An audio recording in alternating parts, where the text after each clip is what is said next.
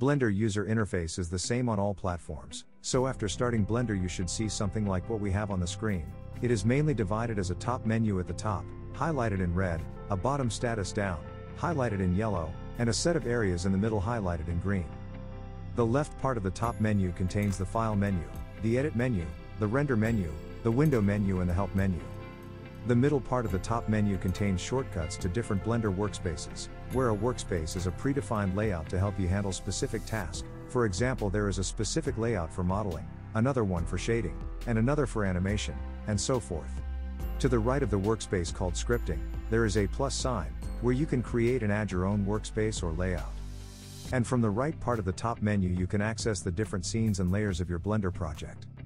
For the status bar, it is located at the bottom of the Blender window, and displays contextual info, such as keyboard and mouse shortcuts. It also displays status messages, errors and warnings. And the right part of the status bar displays info about the used Blender version. The Blender window consists of several areas. Each area is a space on the screen that is reserved for one of Blender editors. When you open Blender for the first time, you will find the 3D viewport editor inside the area to the left, highlighted in red, the outliner editor in the area to the right, highlighted in green, the properties editor in the area to the right bottom, highlighted in blue, the timeline editor in the area to the bottom, highlighted in white.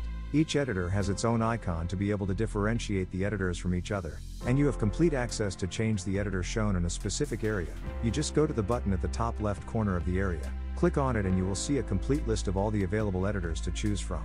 You can resize any area by clicking with the left mouse button on its border, and while you are still pressing on the button just drag the border left or right, and top or bottom.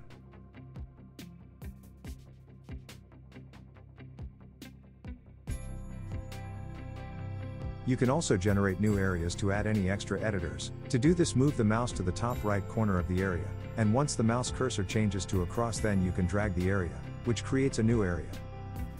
To join the areas together, move the mouse to the nearest corner to the adjacent area, and while pressing the left mouse button just drag the area on top of the adjacent area. The area that will be closed or merged with the chosen area will be highlighted in dark color.